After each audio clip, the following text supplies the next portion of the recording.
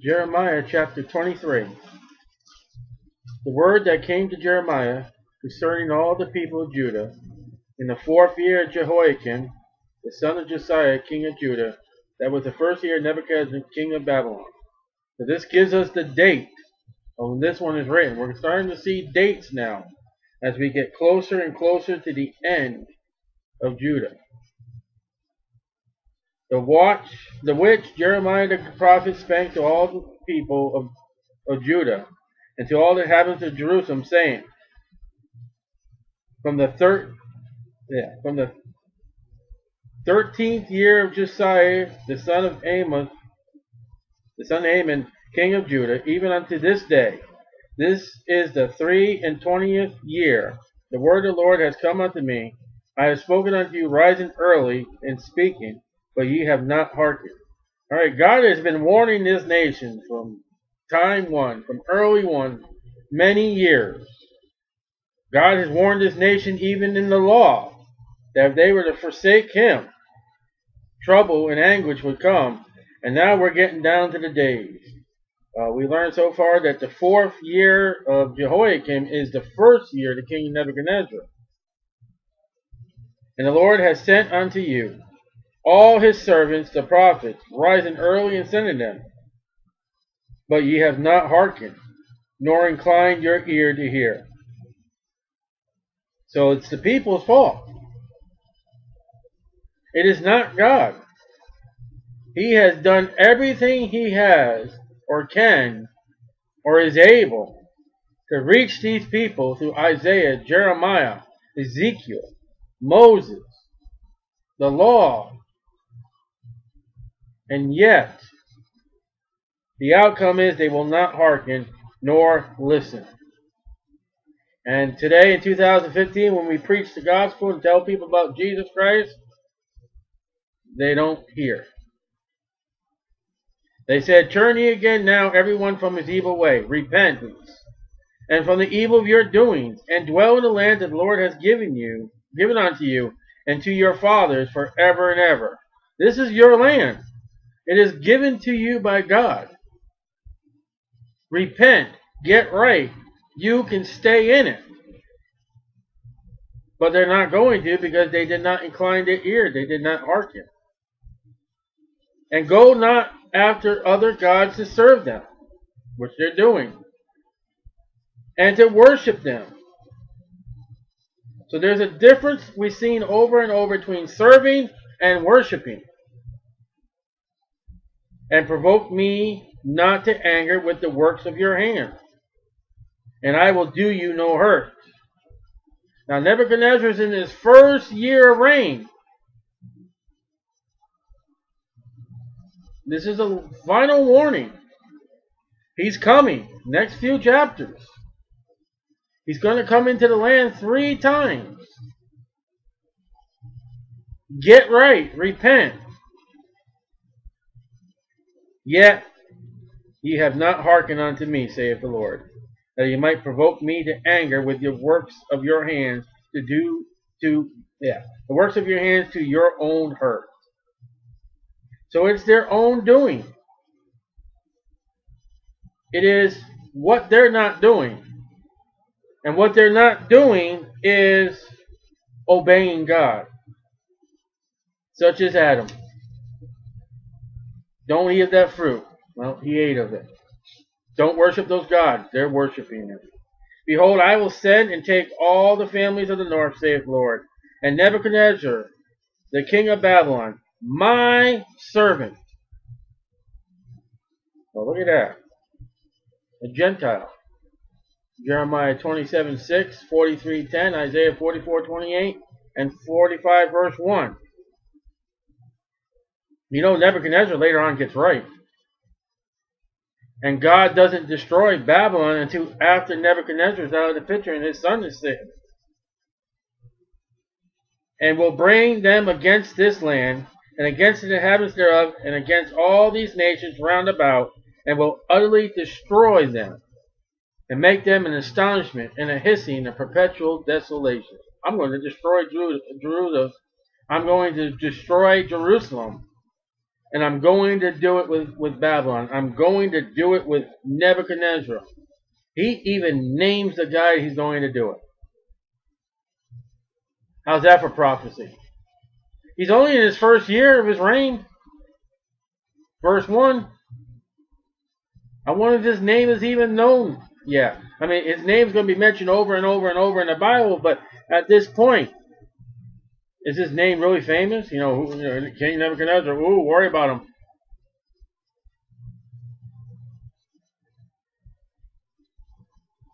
And this is the man that God says he's going to come and destroy. More I will take from them the voice of mirth, the voice of gladness, the voice of the bridegroom, the voice of the bride, the sound of the millstone, and the light of the candle. I'm going to take rejoicing. I'm going to take partying. I'm going to take daily events. I'm going to take millstones, making food, grinding, making flour, and the light of a candle. I'm going to take that all away. For this whole land shall be desolation and an astonishment. And these nations shall serve the king of Babylon 70 years. Now this is the 70 years that we learn later on. We find Daniel. We find that 70 years may be reckoned to begin with the first deportation of Judah to Babylon. 2 Kings 24:10-15, BC 604. That's according to the Syrians. 606 according to Usher. 604 BC, 2 Kings 24:10-15. They're going to be in Babylon. God tells them 70 years, and Daniel picks up Jeremiah. And it shall come to pass when 70 years are accomplished, that I will punish the king of Babylon and that nation, saith the Lord, for their iniquity, in the land of the Chaldeans, and will make it perpetual desolation. So 70 years are going to be up when Ezra comes back and sets that foundation for the temple. Then Nehemiah comes and sets the foundation for the walls. Then the people start coming. I will bring upon that land all my words which I have pronounced against it, even all that is written in this book, which Jeremiah has prophesied against all the nations. So Jeremiah is inspiration from God. Well, it was written just by men. Well, what do you expect it to be written by? Kangaroos? God told Jeremiah to write and to speak, and Jeremiah did it. He never fault Shakespeare. Oh, he just copied from Shakespeare. Well, for many nations and great kings shall serve themselves of them also. And I will recompense them according to their deeds, according to the works of their own hands. Now, what God just said there is a promise that he made to Abraham, Genesis 12. I believe it is. I will curse them that curse you. Babylon came and took care of you. I'm going to take care of Babylon. Yeah, but Babylon was called by God. Babylon going to say, no, sorry, I don't want to do it. I've heard somewhere in your law, Lord God, that you said about cursing those people. I don't want to be part of it. Can you find somebody else? Okay. Now, sure to be any other nation that would be glad to get the Jew. See, God doesn't force Nebuchadnezzar. He just said, Nebuchadnezzar, I want you to go in Israel and destroy it. Okay, I'll do it. Really? Yeah, I'll do it. And you assume by the warnings that God has given Judah and God has given Israel, he would somehow give Nebuchadnezzar a warning that, if you do it, I got to get you. That's a promise I made to my people. For thus saith the Lord God of Israel unto me, Jeremiah, take the wine cup of this fury at my hand, and cause all nations of whom I send thee to drink it. Now, cups in the Bible like this are cups of judgment. That cup that Jesus drank was the cup of our sin. Behold the Lamb of God, which take away the sin of the world. This cup is damnation of the wrath of God poured out upon every nation. Every nation is given a cup. And when their sins and their filth just fills that cup up, and God says, here, now drink it. And it's God's anger. They shall drink and be moved and be mad. This is the results of drinking your sin because of the sword, war, that I will send among them. And then took I the cup at the Lord's hand and made all the nations to drink. Now this is not literal. Jeremiah ain't, calling the Arabians over here and saying, take this drink. He ain't calling over Turkey and saying, here, take this drink. He ain't calling upon the, Ishmael, here, take this. It's figure of speaking that here is a cup that God has given to all nations, and he's given it through Jeremiah, and it's going to be poured out.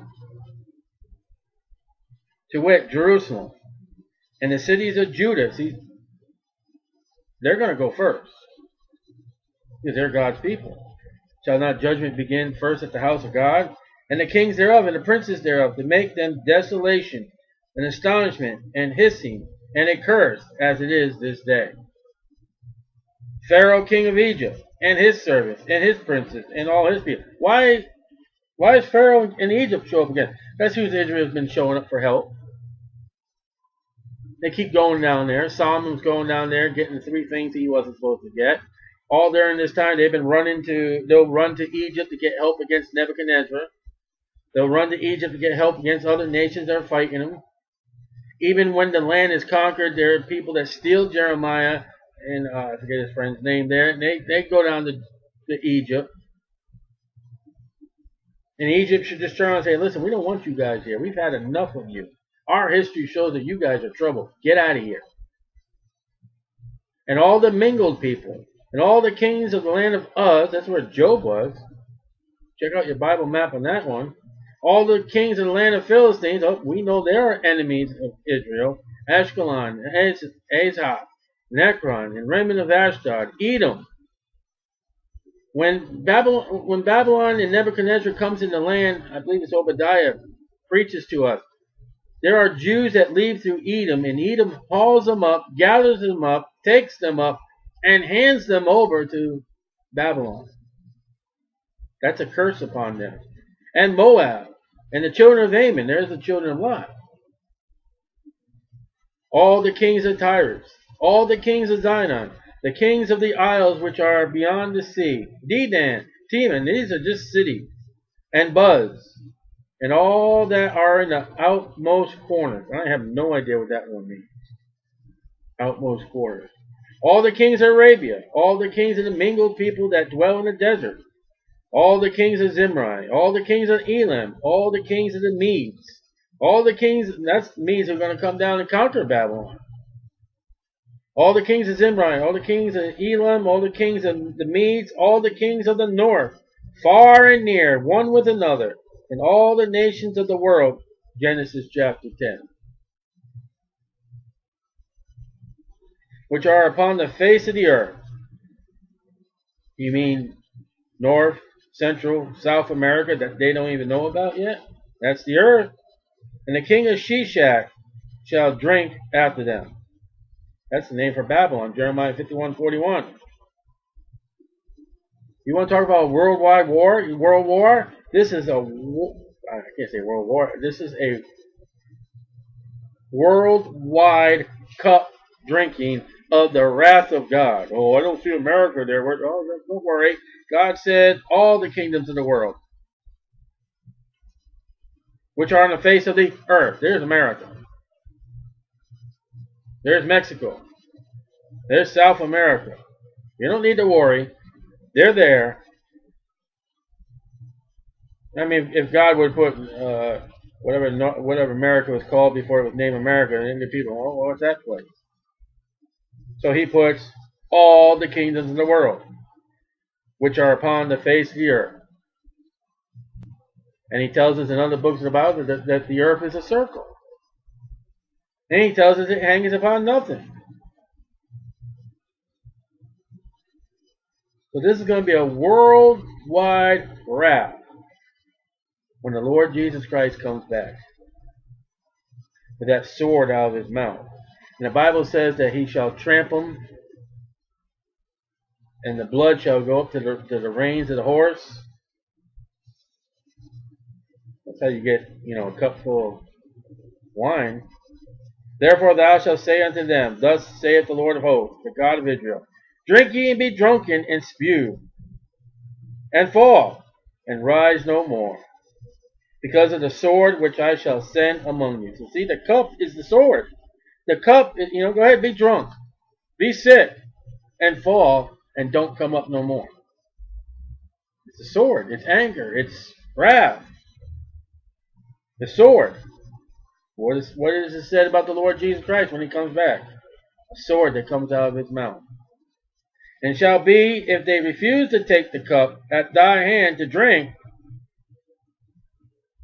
Lord, didn't we? Then thou shalt say unto them, Thus saith the Lord of hosts, Ye shall certainly drink. We're America. We've got rights. Take the cup. Oh, we don't believe in you. Take the cup. Well, we got the Queen of Heaven. They had the Queen of Heaven early in Jeremiah. They ain't going to stop you. God says, You shall surely drink. You shall surely drink. For lo, I begin to bring evil on the city which is called by my name, Jerusalem, and shall ye be utterly unpunished? Listen, judgment begins at the house of God. If I destroyed my city, my people that I love, that God says is his wife, Hosea, if I destroyed my people, you don't think that I'm going to destroy you for your sins? How prideful are you? Oh, it happened to him, but it won't happen to me. You shall not be unpunished.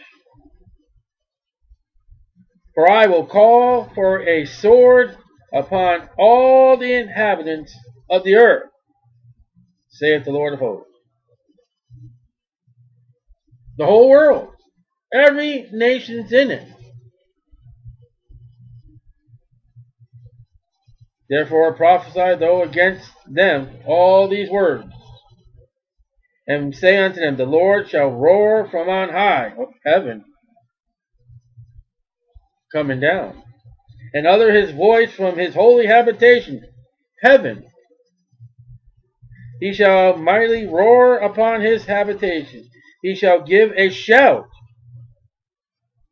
Now, if you don't get the next reference, as they that tread grapes, you lost the whole concept of the second advent of the Lord Jesus Christ.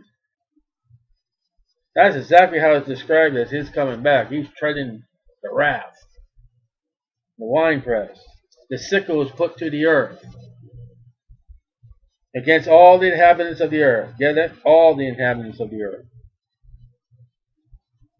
So get yourself a encyclopedia, dictionary, or online thing. Look up all the known people in the earth 2015 and those that are unknown, and they are all the inhabitants of the earth. A noise shall come even to the ends of the earth, for the Lord, north, east to south, east to west, north to south. For the Lord has a controversy with the nations. Well, aren't we a Christian nation? God has a controversy with the nations. He will plead with all flesh. For God so loved the world that he gave his only begotten Son, that whosoever believeth in him shall not perish, but shall have everlasting life. That message is going worldwide. He will give them that are wicked to the sword. He that has the Son has life, but he that has not the Son shall not see life, but the wrath of God abiding upon him, saith the Lord. Thus saith the Lord of hosts, Behold, evil shall go forth from nation to nation. Maybe a world war. And a great whirlwind shall be raised up from the coast of the earth.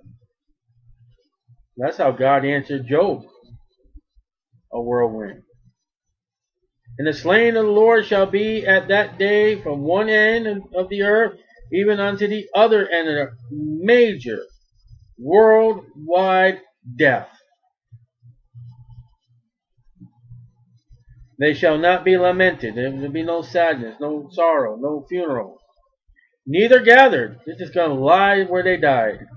Solomon says, if a tree in the forest falls, in whatever direction, there shall it lie. Where this dead body lies, where all these dead bodies lie, that's where they're going to lie. Nor buried. Ooh, you imagine the stink of... They shall be dung upon the ground. Howl, ye shepherds, and cry, and wallow yourselves in ashes. Job got down in ashes. When there was mourning and anguish, they would get into ashes. The principal of the flock, the head of the flock. That's why you get the guy who's in a school called the principal. Out of the King James Bible. For the days of your slaughter and of your dispersions are accomplished, and ye shall fall like a pleasant vessel. You know, God said at the beginning of this chapter, repent and get right, and he said, you wouldn't listen to me. So God says, guess what? It's not coming, it's come. And yet, we still got a few more chapters before it comes. But it's signed, sealed, and delivered. And the shepherd shall have no way to flee, nor the principal of the flock to escape. We just read a couple chapters ago that they weren't taking care of the sheep. They didn't care about the sheep. They should have been warning the sheep. They were telling the sheep, don't worry. Give us $100, we'll give you a prayer hanky and all the blessings that go with it. A voice of the cry of the shepherds and a howling of the principal of the flock shall be heard. For the Lord has spoiled their pasture. No more wealth from the flocks. No more flocks. And the peaceable habitations are cut down because of the fierce anger of the Lord. For it says, he has forsaken his covert as a lion. Lion's going out looking for something to eat. For their land is desolate because of the fierceness of the oppressor. We read about that judgment a few chapters ago. And it turned out to be the king. And because of his fierce anger. Listen, you dwell with sin, you rebel against God, you ain't going to get good. And that's exactly what all these nations are doing. But he's beginning with Jerusalem. He's telling you know what? If I'm going to do it to my people, you better believe, thus saith the Lord, I'm going to do it to you. Don't think you're so prideful you're going to escape. And the thing is, when you read as such as we have from Genesis 1 to Jeremiah 25, America is following the footprints that Judah is doing. And even worse. And if America doesn't think that God's going to pass a judgment upon her, as a Christian Bible nation, she does not know what the Bible says. Jeremiah chapter 25 says to America, if I did it to my people, I'm going to do it to you.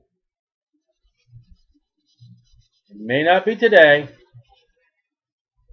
but it's going to happen. As soon as your cup is full, you're going to drink. And I don't know where the cup is for America, but she's already starting to drink.